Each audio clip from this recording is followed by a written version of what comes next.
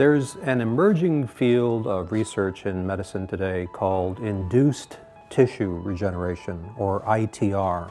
What is ITR and why is it important, and how could it change the course of medicine? Scientists have looked at animals that can profoundly regenerate tissues following injury. A profound example is the freshwater worm called Planaria. These small animals, maybe you've turned over a rock in a stream or a lake and seen them underneath, perhaps 1/2 of an inch long.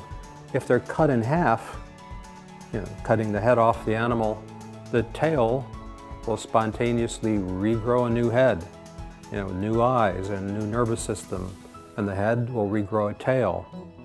These animals can regenerate themselves forever. So their cells have the ability to replicate without limit, and they can regenerate without limit. These animals don't age.